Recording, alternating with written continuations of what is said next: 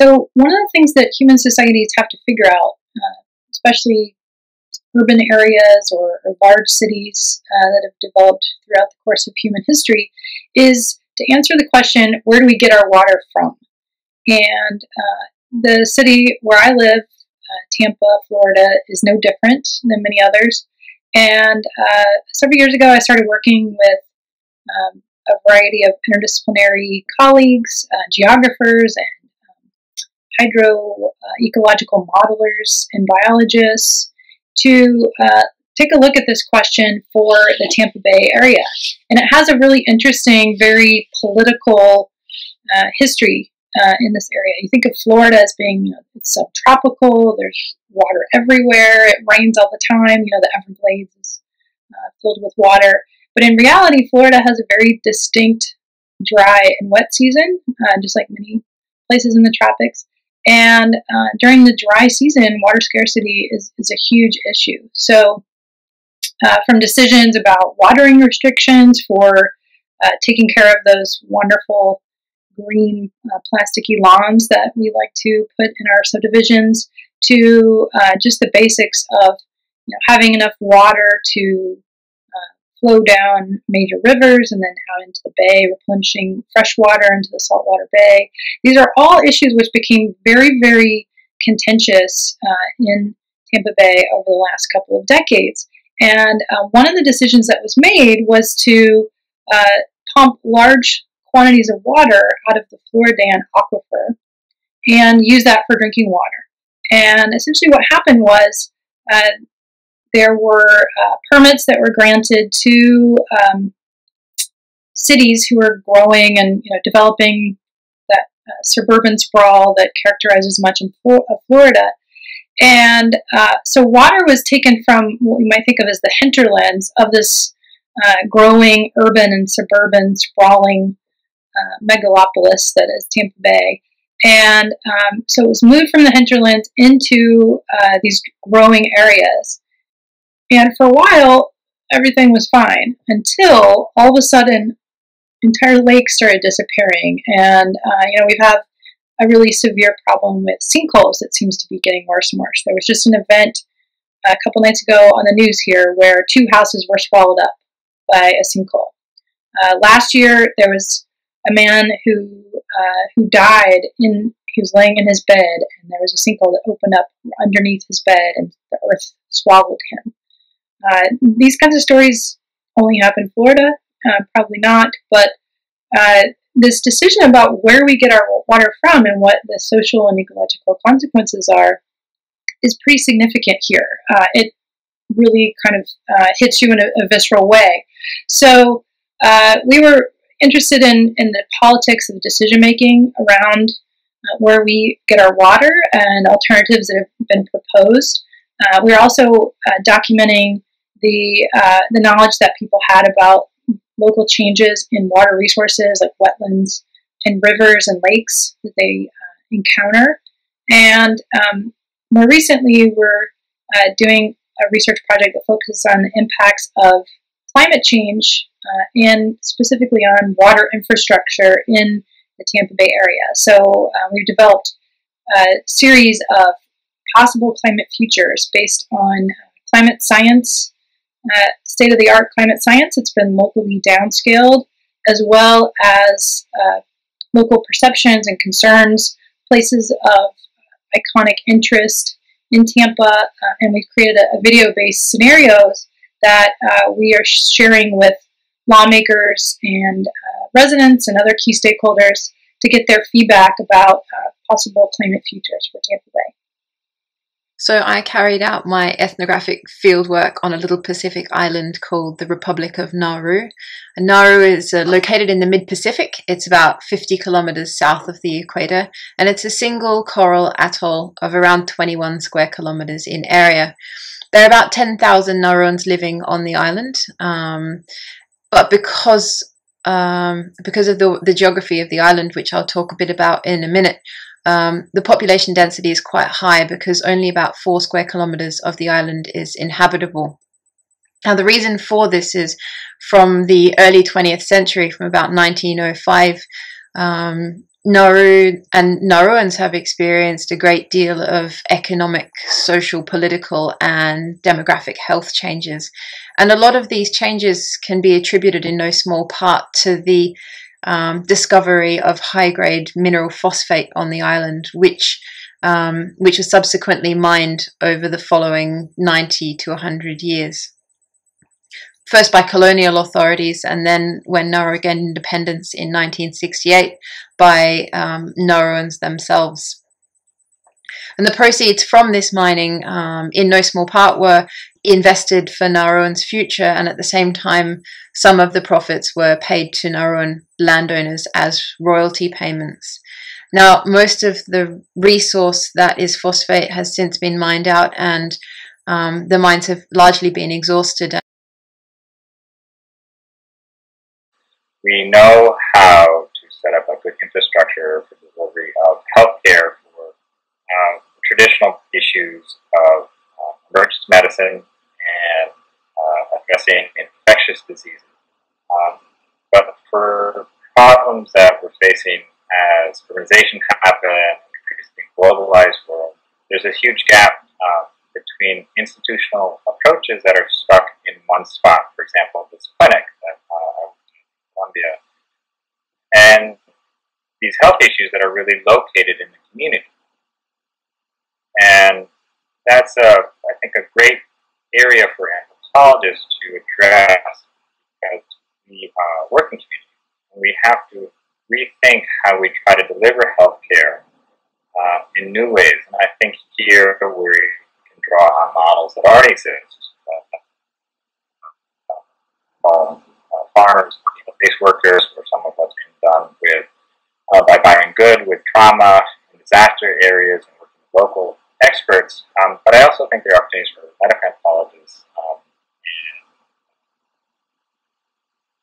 and anthropologists in activism and community-based approaches to think about what would healthcare look like if it were democratized, if it were, in a sense, put into people's hands, and that you had people going out and facilitating these sorts of things rather than having people come to you. And one thing that I'm interested in now is to look at, for example, how can we use exercise, community-based settings in ways that work rather like pharmaceutical drugs that are being used much too much for many psychiatric or behavioral health disorders. And we know that human contact plus exercise is first low cost, but often heightens the impact of community-based or cognitive intervention. So I think that sort of model of what are some areas we can focus on that match up well with anthropology and that will offer added benefits to existing models as well as meet the community where they're at in terms of the local resources and local involvement, things that we put in there. Those are the issues that I think are truly important and that need this middle space between a very individualist perspective often coming from microeconomics and the institutional approach, which is often taken by sociology or developmental studies or government-based approaches. And that's where most people live their lives. And so having both applied work as well as theoretical work in that space, both intellectually and in an activist or community-based approach, I think is where anthropology needs to be. It's cool. Organization that actually sits in a really unique position in that we are have good working relationships and are well respected by both several government agencies, including the Department of Health, what's now called Public Health England, which is a new agency, but then also sort of non-traditional health government agencies. So we work particularly on topics around, say, fuel poverty and cold homes. We work very closely with the Department of Energy and Climate Change, which is the government department that's in charge of tackling fuel poverty. So we are fortunate in that we sort of have a leg in the door with government agencies, and we're sort of sit in several sort of reference groups and advisory committees and things like that that involve the nonprofit NGO sector. So that's one way in which we can influence sort of top-level policy discussions, and a lot of the funding at the national level comes out of those discussions. But then on the opposite side, we work with academics who are doing the research around specific research, and we take a lot of that and we essentially do translation research, evidence translation to then provide sort of resources, and I hate the word, but we call them toolkits, to local communities in the UK, because public health is now, well, in England, so public health is now the responsibility of local authorities within England. And so we are working very closely through a number of avenues to provide information that we hope is easily accessible and easily understood from a non-public health perspective, and that includes providing and working with city planners, transport planners, health and safety, health protection people, but also local educational institutions. I'm really keen to make sure that we acknowledge the impact that local religious organizations have on issues around things like fuel poverty, and helping people tackle some of those issues. So I'm fortunate in that I work in an organization that over time has developed good working relationships sort of across the policy and infrastructure system. And so at times it can be very complicated and confusing because we're kind of going in both directions, but in many ways it's very interesting to be able to sort of both listen and participate in the top level discussions, but then also try and implement and help those who are implementing and working on the front lines locally. Average commute time from the respondents to my survey to get to this school was over 2 hours, and some of my participants were traveling 3 hours one way from their homes to the school. And that, of course, is because of what I said. There really aren't options there aren't options for them where they live. Many of my participants live in Mexico City, which, if you've ever been there, is choked with traffic. But then they also live, geographically quite a distance from this school. So as you can imagine, the family structure is put under a lot of pressure when they have to travel 6 hours or more daily just to get to school. That doesn't include the time that the kids are in school. So oftentimes the mother is usually the one accompanying their small child on public transportation to get to this school, and they often can't work, so they stay in and around the school waiting for their child who's in school, 5 or 6 hours, and then they commute home together. That means they're eating, sleeping, doing their homework, all kinds of things on public transportation just to get to that school. So it's disruptive for the family unit. It's disruptive in many ways for their home communities, and the community.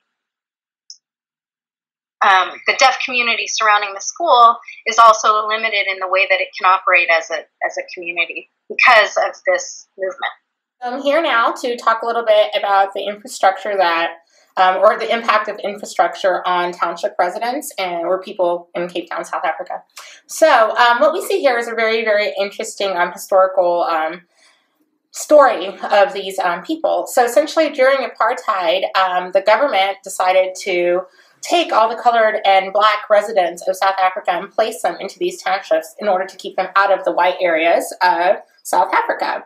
As a result, a lot of these families went from being farmers themselves, having their own food, being sustainable, self-sustainable, to now having to rely on working in townships, doing some sort of Western economical type of job, for example, working in an office, right?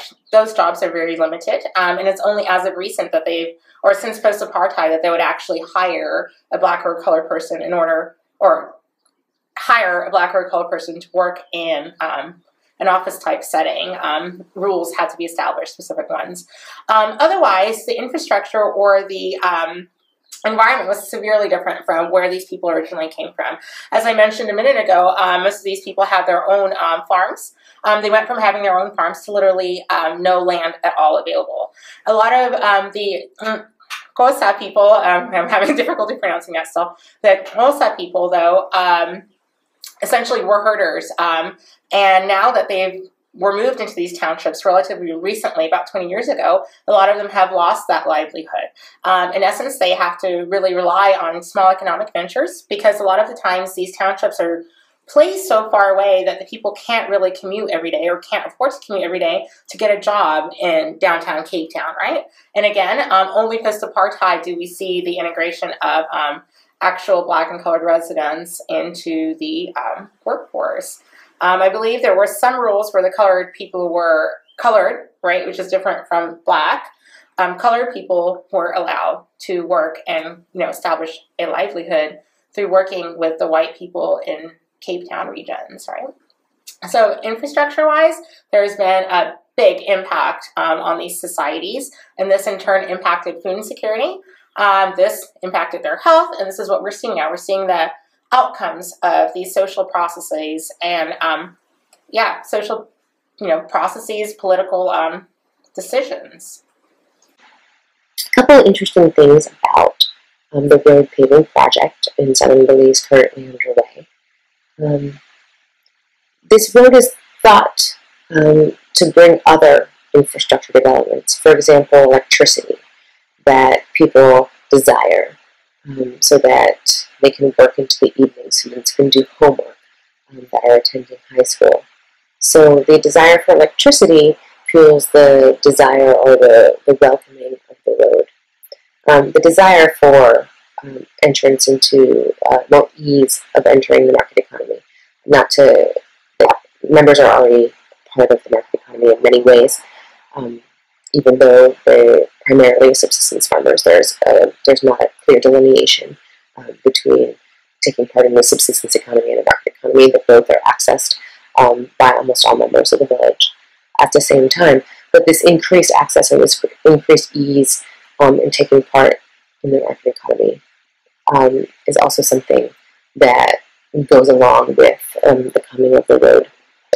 In addition, it's important to note that the road was funded by governments from far afield, many of them from the Middle East. And shortly after the road project started, it came to pass that the government of Belize was talking with an oil extraction company who's looking to extract petroleum from one of the national parks in southern Belize, and on the land traditionally held by the Maya villages in that area. The petroleum company was from Guatemala. The representatives came from Guatemala, and the fact that this road existed that was being funded by Middle Eastern dollars and was eventually going to connect in through the Guatemalan border in the next phase of the project was part of this discourse surrounding why the road was there. Was it really to help those villages, or was it to provide access for these companies that were wishing to extract the natural resources? So connectedness also means vulnerability in this sense. One example of an extreme case was something that happened actually when I was in Crooked Tree in 2008 conducting my dissertation research, where the lagoon flooded and covered the only roadway into the village, and people had to take boats to get in and out of the village for approximately 2 months. And although the school is located within the middle of the village, for the first time since the 1970s, there was also flooding within the village, and it cut off the village into 3 separate pieces. This meant that children who were walking from certain parts of the village could not walk their normal routes to the school because the roadways were flooded. There were people who were taking dories or a canoe to get to different parts. And this was a big concern in the village, understandably, for young children walking to school. They were worried about the health of the children as well as the safety of the children. And they actually closed school down for a couple of weeks. This was, for me, a little bit of a shock as an anthropologist who was there to study school, but certainly I was flexible and understood the disaster within the community and was particularly interested in how people responded to this. And in fact, several individuals involved in the village council, as well as different kinds of community leaders and elders, got together and built a bridge that enabled children to more easily get to school. And many parents started walking their children to school as well. An organization from the States donated rubber boots that children wore to get to school every day. And then many community members opened their yards to these children so that they could walk through their yards to access the school. And this whole system was very well supported by the community, and children were walking sometimes an hour and a half to get to school. The Maya communities of southern Belize, in between Punta Gorda on the coast and the Guatemalan border to the west, are currently undergoing a massive infrastructure development. Once a dirt and rock road is now being paved. This development has been on the cards from anecdotal conversations that I've had for over 20 years, and it is currently underway. This road promises to connect these Maya villages to the rest of Belize and to Guatemala in a way that is purported to have economic benefits, also benefits for school children who have a quicker ride to and from high school.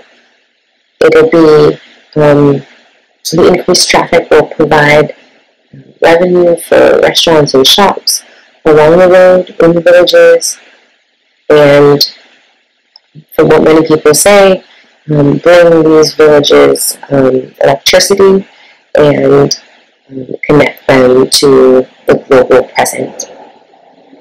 When I talked to members of Santa Cruz Village about what they thought about the paving of the road, the first thing they said was that, well, there was nothing that they could do about it, that it was happening.